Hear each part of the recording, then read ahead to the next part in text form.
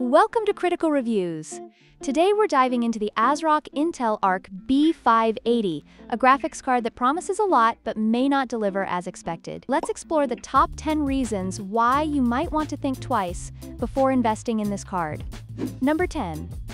The price tag of $259 might seem reasonable for a 12GB graphics card, but when you consider its performance, it feels a bit steep. You could find better value elsewhere.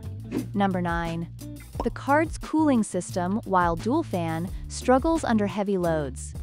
If you're planning to push this card to its limits, be prepared for some heat issues. Number 8. The Intel Z2 HPG architecture is still a work in progress. While it has potential, it often lags behind competitors in terms of raw performance. Number 7. The card's drivers can be a headache. Users have reported inconsistent performance and frequent updates that don't always resolve issues. Number 6.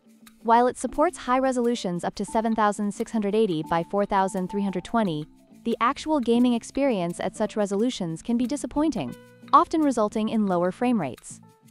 Number 5. The design, although sleek, lacks originality. It feels like just another graphics card in a sea of similar-looking products, failing to stand out. Number 4. The card's performance in ray tracing is underwhelming.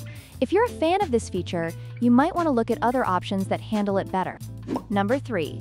The power consumption is higher than expected for the performance it delivers. With a recommended 650W power supply, it might not be the most efficient choice. Number 2. The lack of comprehensive support and community around Intel's graphics cards can leave users feeling isolated when troubleshooting issues. And finally, number 1.